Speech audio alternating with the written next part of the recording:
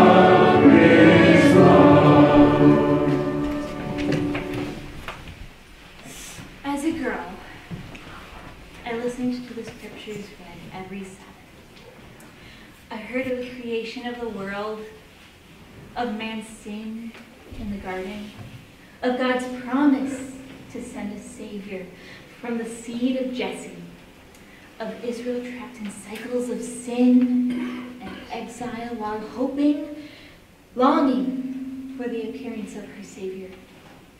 I wondered if perhaps it might happen during my lifetime. I could never have dreamed then of the role that God would choose for me to fill in this broad, miraculous story of redemption. My morning had begun like any other, until an angel of the Lord appeared to me while I went about my daily duties. I nearly dropped the water vessel I was carrying. He saw my bewilderment and told me not to be afraid. His every word is carved into my memory to this day. And behold, thou shalt conceive in thy womb and bring forth a son, and shall call his name Jesus. He shall be great and shall be called the Son of the Highest. And the Lord God shall give unto him the throne of his father David. And he shall reign over the house of Jacob forever, and of his kingdom there shall be no end. I had so many questions, but I asked you just one. I was espoused to Joseph, and I had been faithful to my covenant with him. How could I possibly be with child? He explained to me that I would bear a son through the power of the Holy Ghost. He would not be the son of any earthly man, but of God. He revealed to me that my elder cousin Elizabeth had finally conceived the son she had so longed and prayed for. Another miracle which could only be of God. My heart leapt with joy as I imagined my cousin's happiness. For with God, the angel said, nothing shall be impossible. I am the handmaid of the Lord, I replied, my heart racing, my voice soft, but resolute. Be it unto me according to thy word. O come, Emmanuel, and ransom captive Israel,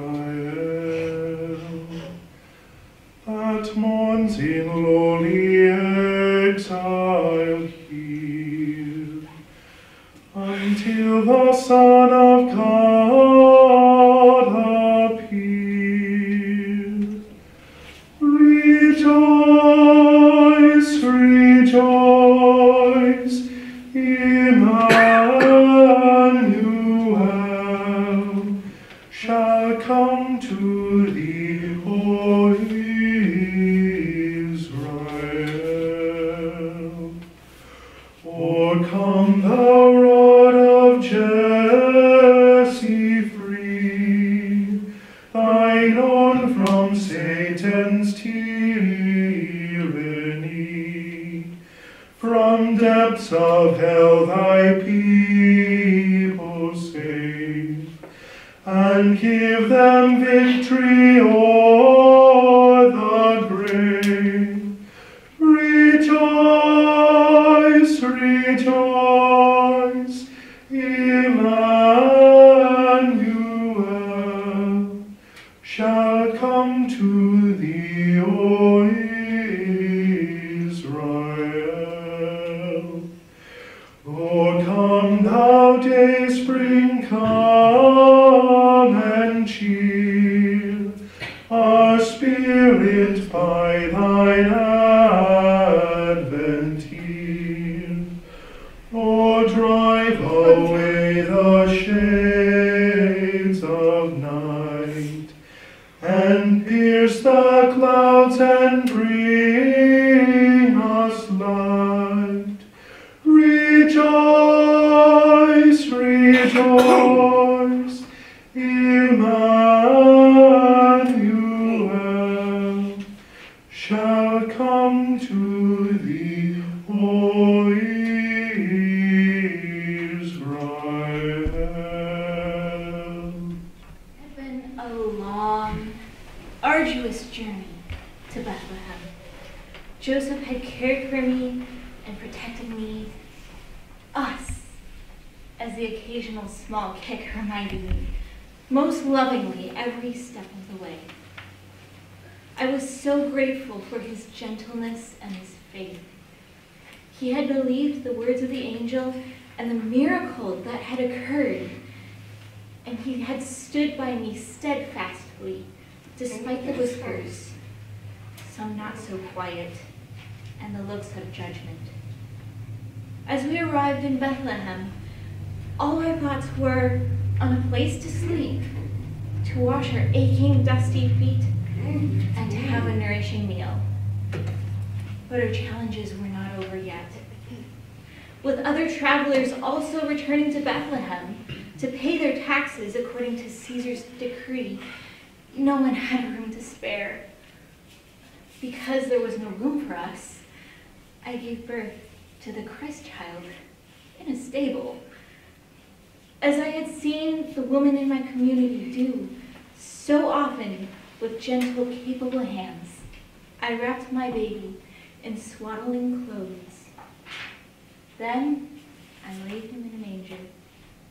That night we were visited by shepherds, their eyes glowing, their hands practically trembling with excitement. "There he is," they said, "a babe wrapped in swaddling clothes, lying in a manger. We were told we would find him so, the Messiah." They shuffled forward in quiet awe, dropping to their knees reverently. They told me and Joseph how an angel had brought them the wonderful tidings, then been joined by a heavenly host praising the birth of the Christ child. Glory to God in the highest, and on earth, peace, goodwill toward men. The shepherds marveled over their story of a night in the dark fields, at first seemingly like any other, but suddenly lit up by the miraculous appearance of an angel. I thought back to the girl who had been preparing the daily meal when an angelic messenger brought her the same news. News that would turn an ordinary day into one that would redeem the world. The shepherds left the stable torn, reluctant to take their eyes off Jesus, but eager to share all that they had seen and heard.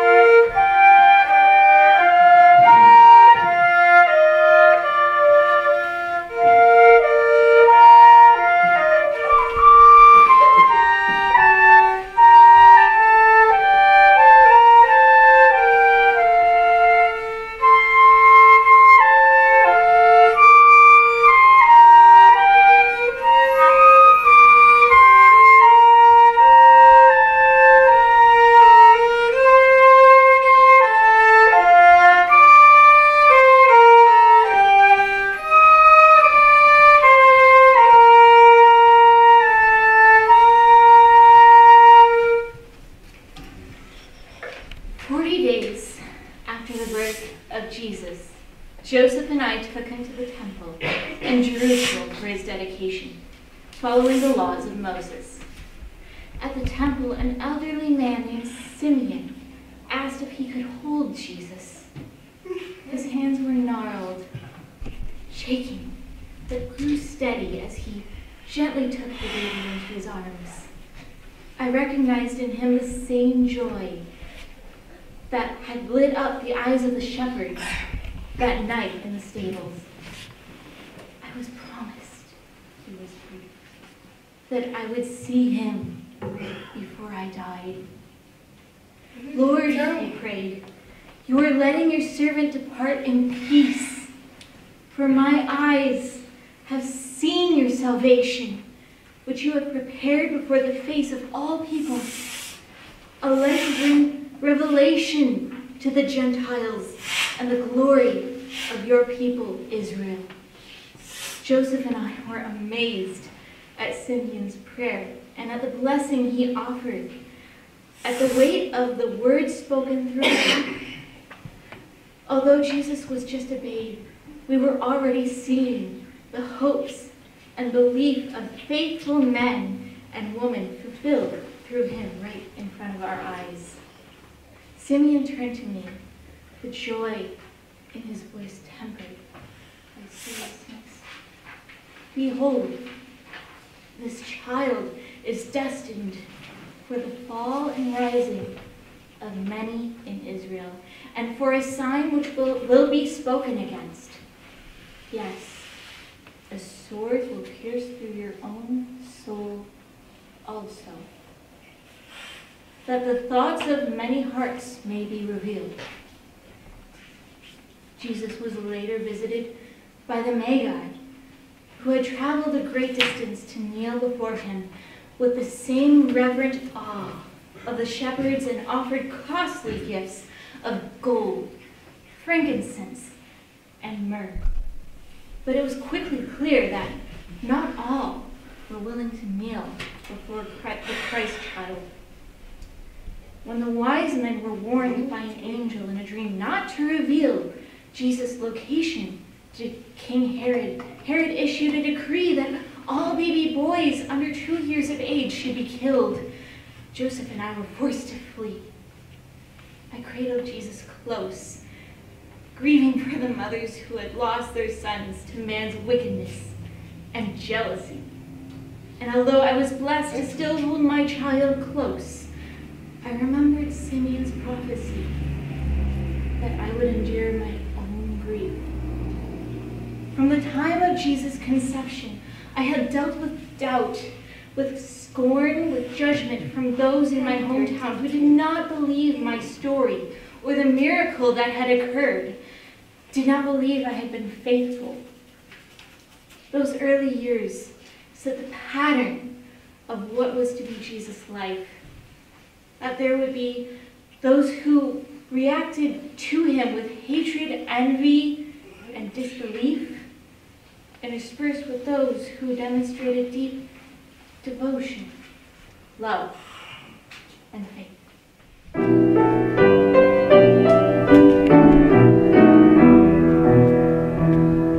God rest ye very gentlemen, let nothing you dismay. Remember Christ our Savior was born on Christmas Day, to save us all from Satan's power when we were gone astray. Oh, tidings of God.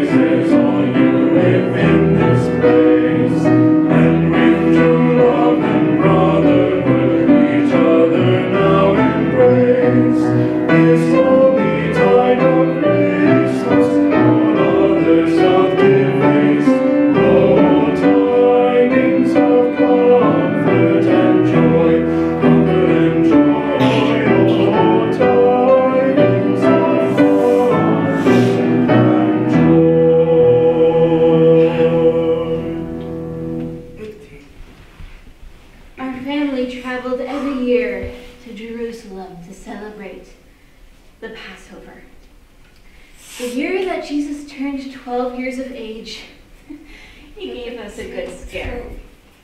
We were traveling home after the Passover celebrations had concluded.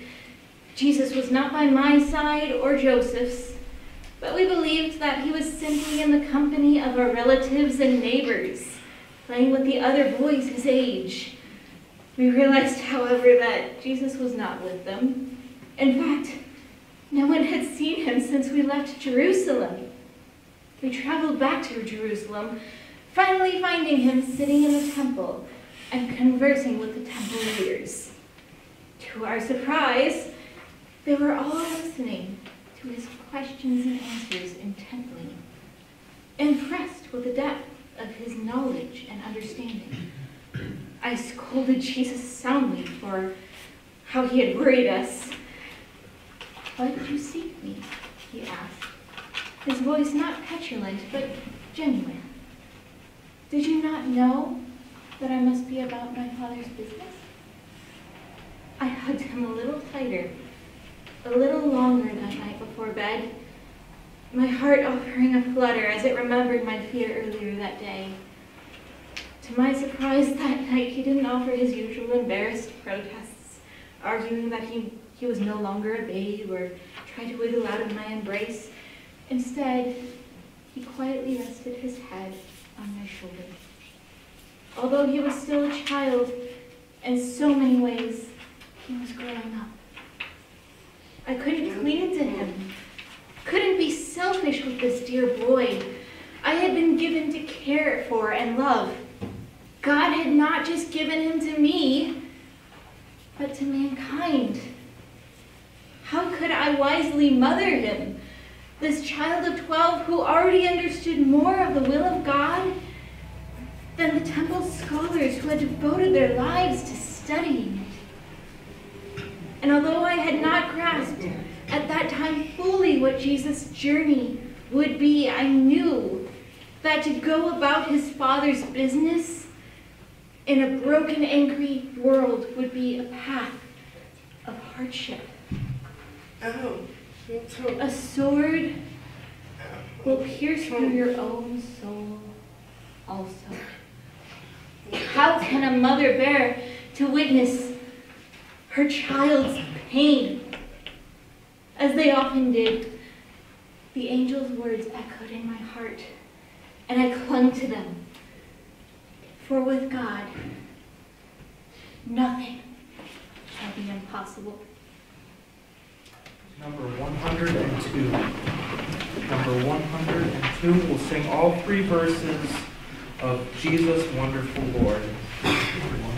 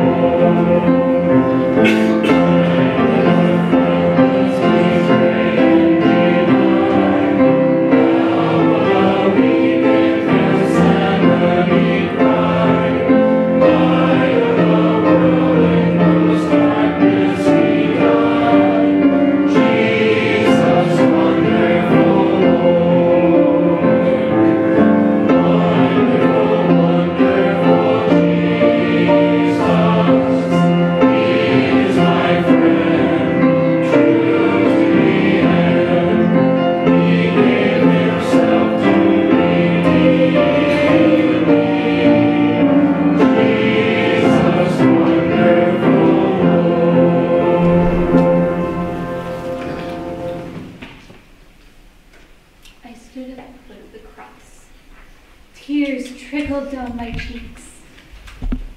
I thought of the many evenings when he had come in from play, eyes bright even in the dusk as he told me of the day's adventures.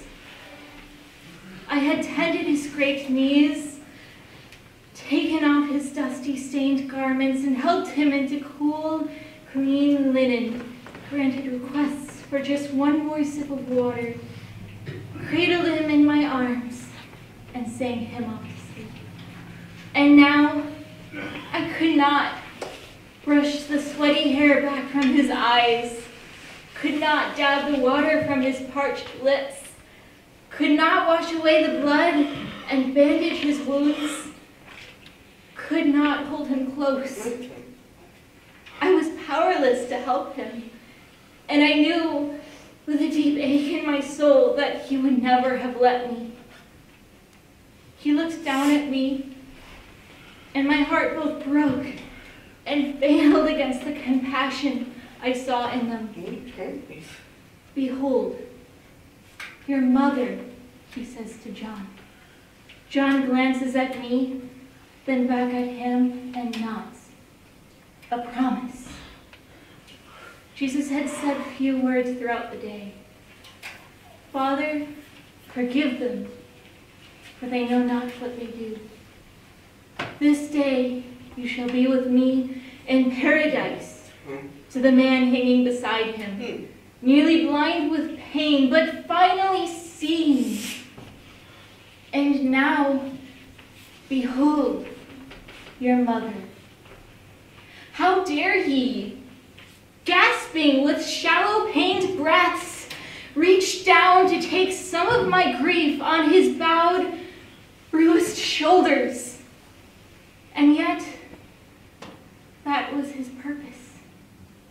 I couldn't save my child, because he had come to save the people who mocked and scorned him, to save the people who turned to him for grace in their final desperate moments, to save me. I wept for my son, who had the power to change the world, and yet the love to look at a single soul, to look through the rivulets of his own blood and tears, to see them. I thought of the scriptures of Hagar wandering the wilderness, of a mother alone and carrying a burden. The memory of her words pierced my heart. I have seen the God who sees me.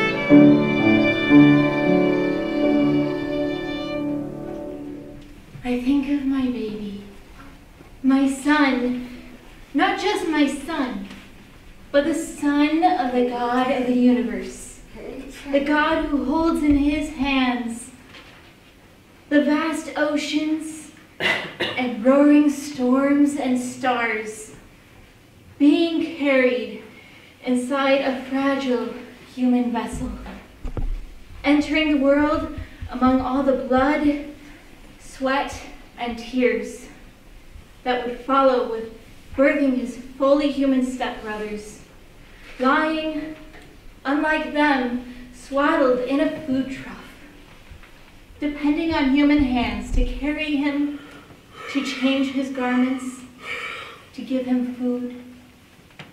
Looking back, I shudder at the thought of the responsibility laid on me. I felt the weight and gravity of motherhood then, too, of course, but perhaps not enough. The human mind can only hold a small picture of the fullness of God's mysteries, or else it would break. I grimace to think of the times I forgot this boy was not a mere child, that as a boy of 12, he knew more of the heart of God than his parents ever could. I see so much more clearly now, looking back, and I know firmly that there is so much more that my mind will not truly be able to embrace in its entirety until I am called home. But it soothes my spirit to remember now how God guided my steps and gave me grace every day. I think of my baby, my son, not just my son, but the Son of the God of the universe, leaving the world as he had entered it. Sweat, blood, tears, human hands offering him vinegar and a crown of thorns. I imagine the grief and joy in heaven when he returned, bearing the marks of nails on his palms and scars on his sides, visible memories of his agony that could have easily been healed, but he kept them as a picture for humanity of the price he had paid for them, for us. Like how he led his disciples to remember his sacrifice with bread and wine. He understood the minds of humanity and our need to see, to relate, to compare, to touch, to have the mysteries of God brought into our daily lives. I weep still at the reminder of his pain, for the need that brought him to earth to endure death. But I dry my tears because I know those scars are a reminder of his triumph. My son, the Son of God, is sitting at the right hand of his Father. And I thank God for the great honor he bestowed on me to bring my Savior into the world that night, so long ago in Bethlehem.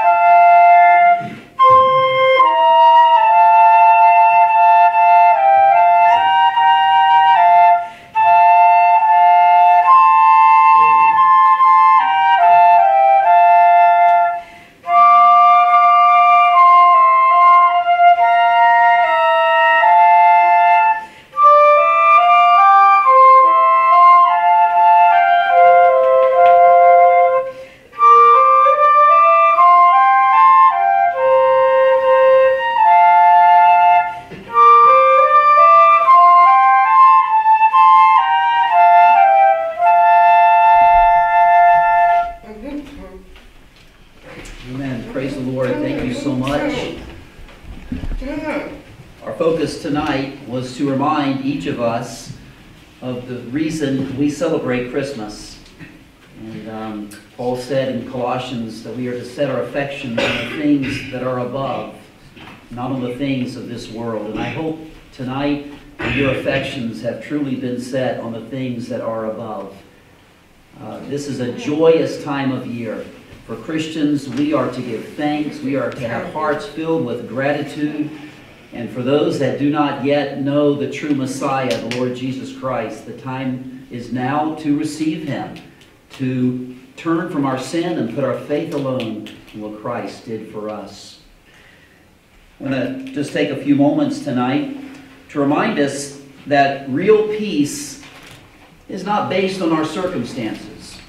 I want to remind us tonight that real peace is based on a person. Real peace is based on a person, and that person's name is, of course, the subject matter of tonight's program, the Lord Jesus Christ. I'd like to read from Isaiah chapter 9 and verse 6. For unto us a child is born, unto us a son is given, and the government shall be upon his shoulder, and his name, that is the name of Christ, shall be called Wonderful Counselor, the Mighty God, the Everlasting Father, the Prince of Peace. We're going to focus tonight just on one of those names, the Prince of Peace. Of course, Isaiah wrote this prophecy over 700 years before Jesus was born, before the Messiah had arrived, that is the Anointed One. The Messiah had always been the eternal Son of God, but He came in the flesh as Jesus, the Christ child. Passage in Isaiah chapter 9 and verse 6 speaks of a couple of different things. It speaks, of course, of the Messiah's being human, but also God at the same time. God in the flesh. And it also, as I have read, it also reveals some of the Messiah's names. Names in the Bible describe a person's character. And so Christ, again, Wonderful Counselor, the Mighty God, the Everlasting Father, the Prince of Peace. And again tonight I submit to you that real peace is not based on our circumstances. Real peace is based on a person. And that person's name is Jesus Christ. And I wonder tonight, are you at peace? Spiritually speaking, are you at peace? Augustine famously said, our souls are restless until we find our rest in Him. We also know that God in the Bible is described as the God of peace. Hebrews 13 and verse 20. Now the God of peace that brought again from the dead our Lord Jesus, that great shepherd of the sheep, through the blood of the everlasting covenant. So when we're talking about peace tonight, peace from what? Peace from war? Peace from political unrest? Peace from enemies? When Jesus came, many in the first century thought that that's why He came. He came to deliver us, the Jewish people, from Roman tyranny. He came to relieve us all from the oppression that we are currently facing. But that's not why Jesus came.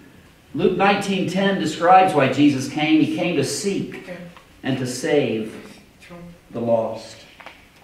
Jesus provides peace. He's called the Prince of Peace. Why is He called this? Because Jesus provides peace between God and men through His death on the cross. The Bible speaks clearly in Isaiah 59:2 and other passages as well that our sins have separated us from God. All of us, every single one of us in the world, are born in sin. And that is traced all the way back to Genesis in the Garden of Eden, when Eve partook of that fruit and Adam ate as well. They sinned against God. God told them not to eat. And because of their sin, Romans 5:12 says, all of their sin was passed down to us. And that is a tremendous problem that we all have to deal with, that we all have to face. But here, Jesus, again in Isaiah 9:6, is described as the Prince of Peace. And so everyone has been affected by the sin curse, and this is why God had to send someone to rescue us, someone to redeem us, to buy us back. Everyone at birth, as I've mentioned, is on our way to hell.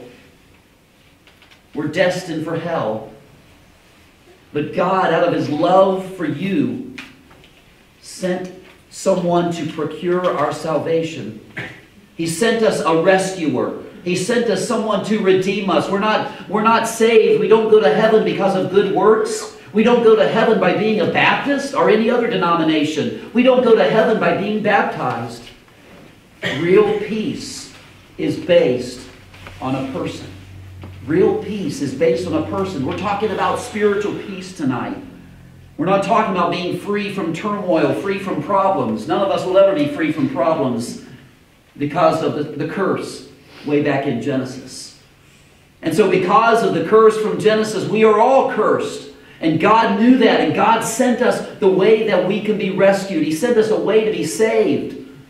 And if you're drowning and if someone throws you a life preserver, you've got a decision to make. And the right decision is to reach out and grab that preserver. You can't say, you know what, I think I can get to shore on my own strength.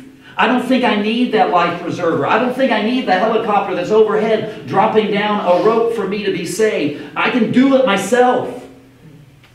God has provided the way.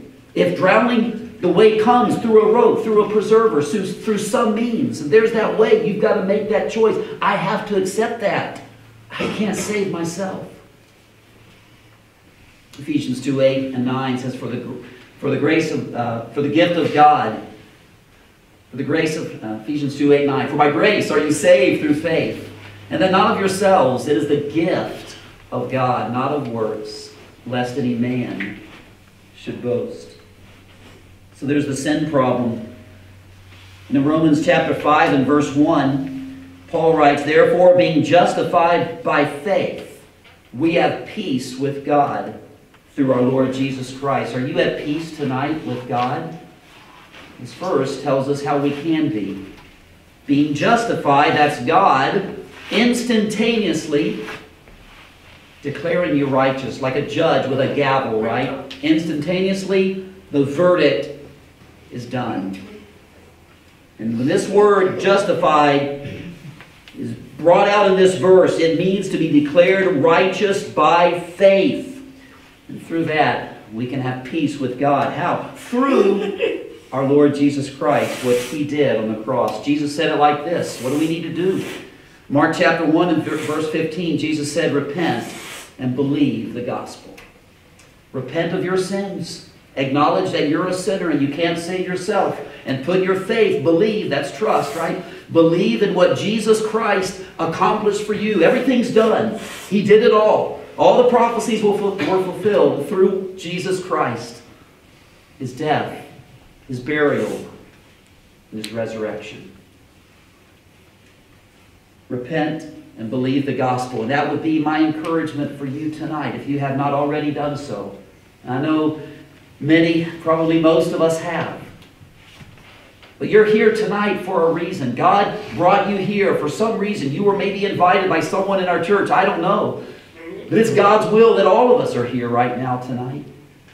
Have you repented of your sins? Have you put your faith and trust in what God's Son, the Messiah, the Anointed One, has done for you?